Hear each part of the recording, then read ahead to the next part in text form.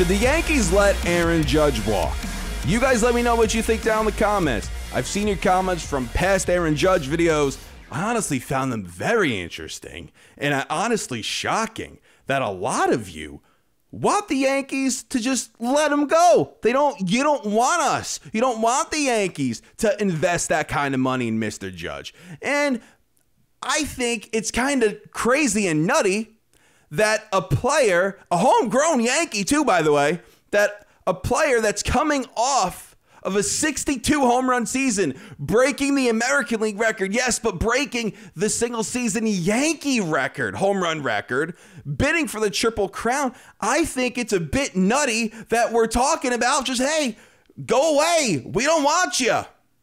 And I don't blame Yankee fans feeling this way. I don't blame you feeling this way because of how the ownership is handling everything.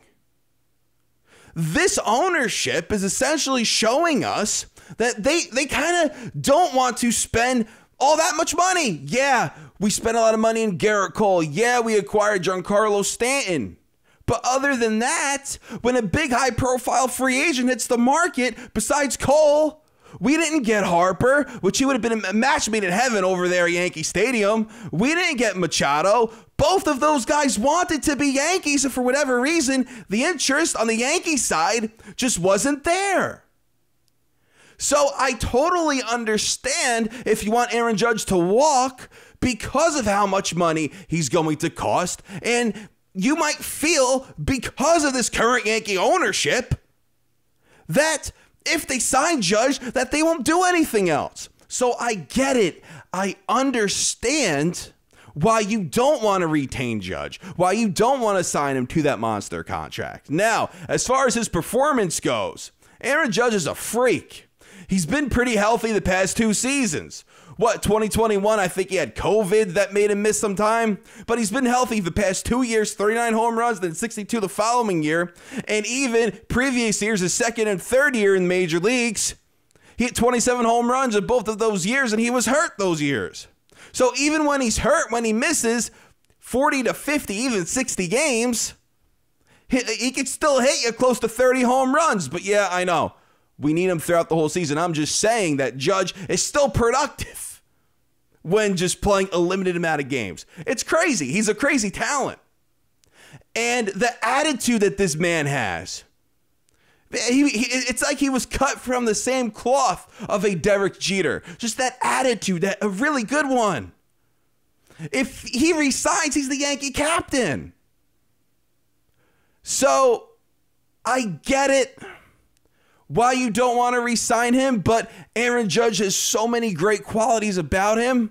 And I realize he's a big boy. 6'7", we don't know how he's going to age. But he just came off of a 62. What happens if he goes to San Francisco, stays 100% healthy for the next 5 years, and puts up crazy numbers like he did this previous year? Maybe not to that extent.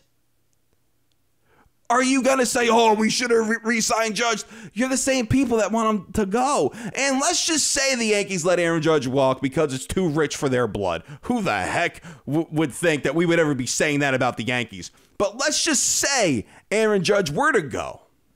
Do you really have confidence in this ownership? They weren't willing to spend money on Judge, but do you think they're going to be willing to spend money on Trey Turner? Do you think they're going to be willing to spend money on Nimmo? Come on. Like, we have to think about it that way, too. On Rodon, if we don't re-sign Judge, if they weren't going to invest that money in their own guy, do you really have the confidence in this ownership to go and spend money where we need it? I don't. Years ago, when Robbie Cano became a free agent, I believe we offered him a 7-year deal for $175 million, but he took the years from Seattle, 10 years, $240. And then what did we do? We went out, we got a catcher in McCann. We went out, we got Ellsbury. That Ellsbury contract, hindsight, was awful, horrible. McCann, he was okay. I liked him. But The Yankees, Hal Steinbrenner, could be looking at that Ellsbury contract and say,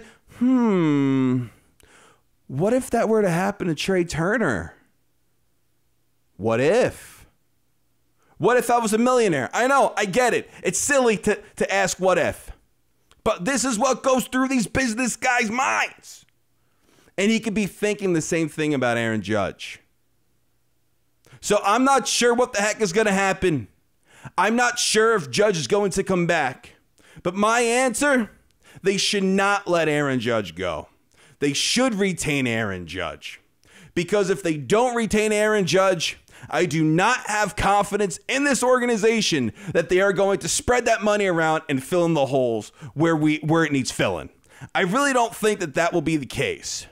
And there will be a lot of upset Yankee fans that we are sitting on that money. We would have the payroll. If we let Judge go and Rizzo go, I believe, I saw it on Twitter, we would have a payroll, I believe, of $192 million.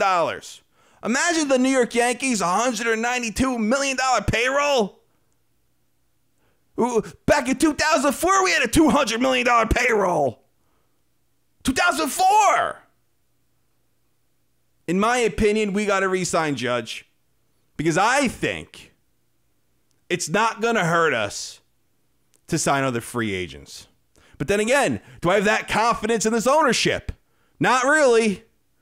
And I don't have confidence if Judge were to go that we would go out and sign a Turner and sign Rodon, sign Benny, Nimmo. I don't have that kind of confidence in this ownership. I really don't.